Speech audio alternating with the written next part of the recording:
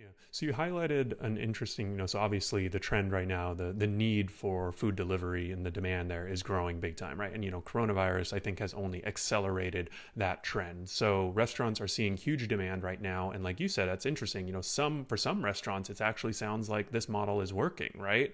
Maybe for the Chipotle's, maybe for the, like you mentioned, the fast casuals where they can actually, I think Starbucks, for example, I ordered on Uber Eats the other day on Starbucks, and there was actually an option for me to share my information with Starbucks. And I know that's something that a lot of Hmm. the independent mom and pop shops have complained about in the past, is that when you place an Right. order on one of these app services, they have no idea who you are or what you're ordering and can't contact you in the future. So it sounds like the big boys basically do have some bargaining power, and for them, it may be, is this system working for them right now, you think?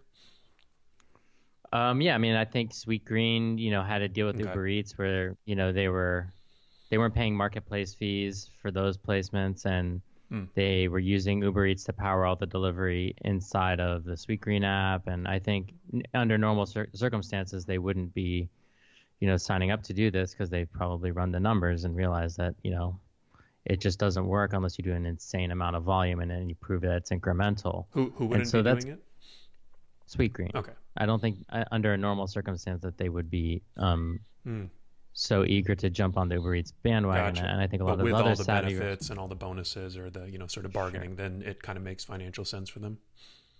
Yeah, if they don't have to pay the marketplace fees, then they can use the just the driver component, the Hmm. delivery component of Uber Eats for their if you order on their app, and if you order, sorry, on the Sweetgreen app, and if you order on the Uber Eats app, they're not paying a commission. They're probably just paying for the delivery fee. Gotcha. So um, that's a much better. I mean, there is a cost of doing delivery, Right. right? And just the problem is when you get to the 30%, Okay. and it's my main channel, then we have a problem because it's not. It was designed in a way where restaurants were already presumably operating in the black and Hmm. um, through and making decent margin off of their dine-in sales. The Yeah. problem is when we eliminate that, Yeah, that's a good point. takeout becomes the new dine-in, right? Because I'm making 100%. I'm making full margin on those orders. I don't have to pay some other Hmm. person other than my landlord and my other Gotcha. overhead. But I mean, I guess, yeah, I'm really interested in this sort of idea of who is delivery working for and who isn't it working for. And, I think it makes sense that the big companies, the big brands are able to negotiate better terms, and I think as a consumer, you probably noticed it too. Some restaurants or some chains are only available on one app, right? So I'm assuming that there's Mhm. something going on behind the scenes there, where these Sure. restaurants are getting, excuse me, an exclusive deal, and that's a good thing for them. So but for the ones, I guess for these mom and pop shops where it's not working, like you said, there is a cost for delivery, right? I mean, they do have to pay. It sounds like the 30% number is a number I've seen thrown out, most often. Is that kind of like what the average commissions are? And I mean, delivery has to be some of that, and the I guess the platform fee has to be the other part, right?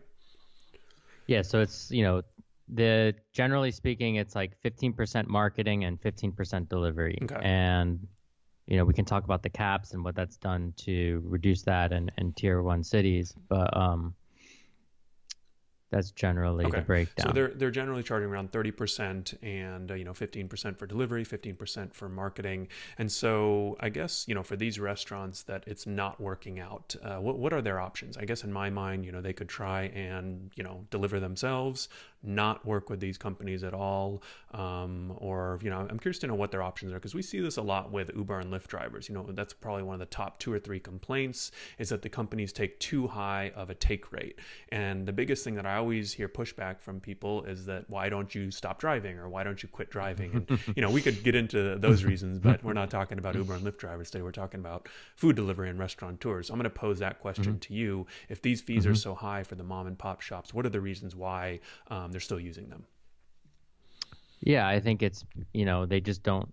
I think there's just a general lack of awareness around, so why are the people still using them? It's Corona. I think people are in a panic Yeah, and they don't know what other the solutions are out restaurateurs. there. Hmm. Yeah.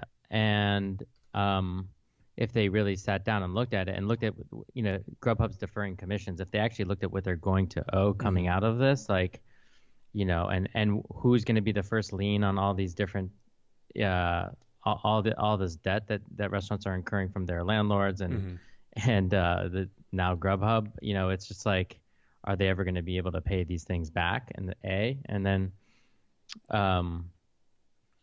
why are they still doing it? There's a general demand from the consumer. That customer that used to come in and order in is now stuck at home. So, I've seen restaurants trying to push people to call directly. Yeah. I don't think a lot of restaurateurs are thinking about it that well. They're telling everybody that they're on all the apps because they want to be convenient to everyone amidst this very difficult time. And I think they don't realize that if, like, I'm already engaging with you on Instagram as a brand, and I'm already on your website. Don't tell me to go and order on your Postmates, because that's 20 to 30% off the top, just gone. Right. You've already acquired me as a customer. I'm already loyal. Why not just put up a Chow Now or put up some sort of direct? We can dive into these other options, because I'm definitely thinking a lot about it, and I'm probably writing about it this week. I'm writing a post. I think it's called like the modern restaurant stack.